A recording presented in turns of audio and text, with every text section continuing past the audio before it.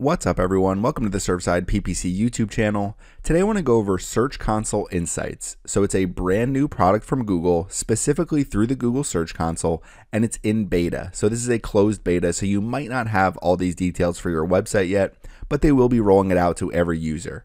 So if you want to see if you can view this for your own website, what you want to do is go to this URL right at the top, and when you go in, you're going to be signed into your Google account, and you just want to click on Open Search Console Insights. So what that's going to do is it's going to open up a page that looks like this. So this is my Search Console Insights for beachfrontdecor.com. Now, if you're not seeing it here, you could also try to do a Google search for a term that you're already ranking for. So you can see here I typed in beach lounge chair. So this is a term that I'm ranking for with beachfrontdecor.com. So if we scroll down, you're going to see this little card right here, and you're going to see new Search Console Insights for this site. So if you click here, it's also going to open up this page. So before we go through my site overview for beachfrontdecor.com, let's just look at Google's description of their own brand new product. So you're going to see an easier way to understand how your content resonates with readers. So if we scroll down, you're going to see provide content creators with the data they need to make informed decisions and improve their content. So what it's going to help you do is see which pieces of new content are performing well, are engaging with your visitors. It's going to show you total page views, where your traffic is coming from, how people find your website. If we keep scrolling down, you're going to see the new experience is powered by data from Search Console and Google Analytics. So Google is using that data to give you Search Console insights about your websites. And then before we get to the site overview, we keep scrolling down. You're going to see how can it help you. You're going to see what are your best performing pieces of content. So this is something I always like to look at. This is really the main thing I like about this new tool, because I like to see what pieces of content are engaging, are driving the most revenue for me, are the most valuable for me, because then you know you want to keep creating pieces of content like those ones. So how are your new pieces of content performing? How do people discover you across the web? What are your site's top and trending search queries on Google search? And what other sites and articles are linking to your website's content? Did you get any new links?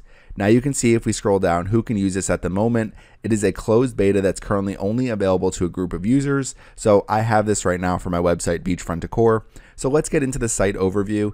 If you don't see this yet, I would just give it some time. Eventually, they're going to roll it out to every single user. So you'll be able to see this as long as you have Google Search Console and Google Analytics installed on your domain. So we'll scroll down, all-time page views. So this is pulled directly from Google Analytics. So I'm almost at 2 million all-time page views for beachfrontdecor.com. A lot of those really coming in the last year.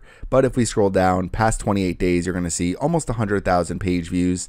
Over the past month, I had over 100,000 page views for Beachfront Decor, and you can see my average page view duration, 1 minute 45 seconds, not too bad. It's a number I usually try to get above 2 minutes. It's really my goal, so I know people are engaging with my website.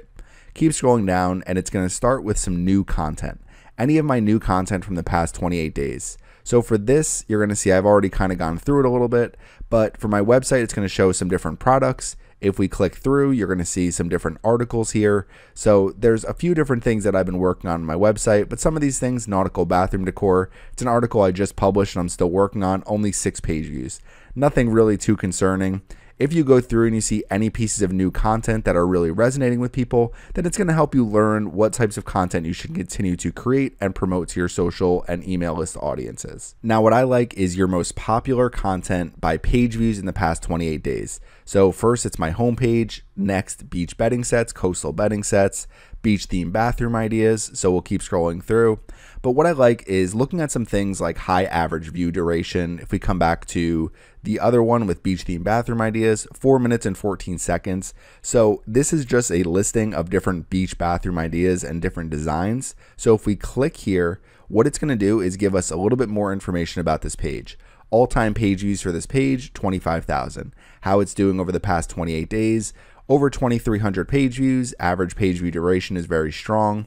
Keep scrolling down, how people find my page. So social, organic search, and direct. So it's really good to drive a lot of people through social in addition to organic search, because as you can see here, almost 1,300 people have visited this page over the last 28 days just from social channels, probably mainly Pinterest. That's really my main social media channel in terms of traffic. So it's going to give you a lot of information, how people find this, what search queries are driving traffic to this individual page, and some of the search queries that if you're already ranking for, you want to make sure you keep these average positions very high. Now, if we keep coming down, you're going to see referring links from other websites. So some different places that are sending traffic to my website. So these are some different referrals and some of the top referring links. You can see over the last 28 days, only 13 page views. So it's really not a whole lot.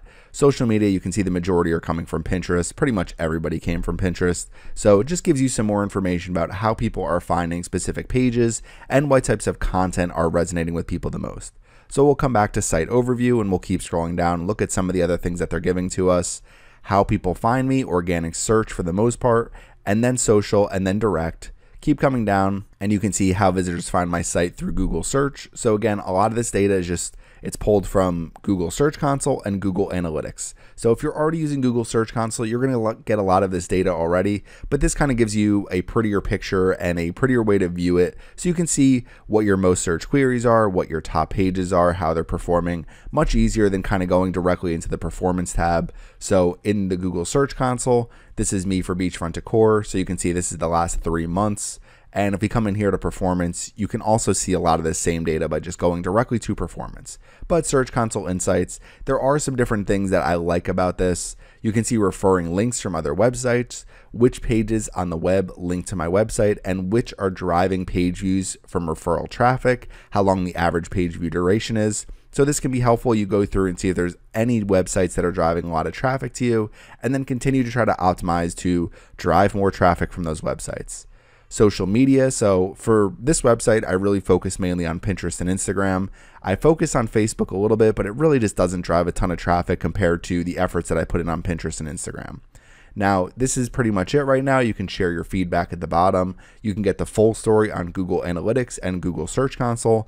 But one thing to keep in mind is you can click on some of these individual links here. So if we scroll up, and we're looking at my most popular content, you can click here to see more about your most popular content and get insights about individual pages. So I would be on the lookout to see if you have this yet for your own website. You can just come directly to this URL. Again, I'll put it in the video description, or you can do a search that you're already ranking for. So I could have just done beachfront decor here, and I would see my search performance for this query. And if you see this down here at the bottom, then that's going to allow you to see your Search Console insights for your website. So if you have any questions about this, please leave them in the comment section. I'm still learning how to use Search Console Insights myself, and I'm assuming that it's going to change over time. So you may watch this video and this page might look completely different than it does right now, and it might just be added to the Google Search Console eventually, where you have an Insights button and you're just going to see all that information in one place. I think the main benefit of it is being able to see how some of your individual pages are performing and getting insights for your new content and your most popular content.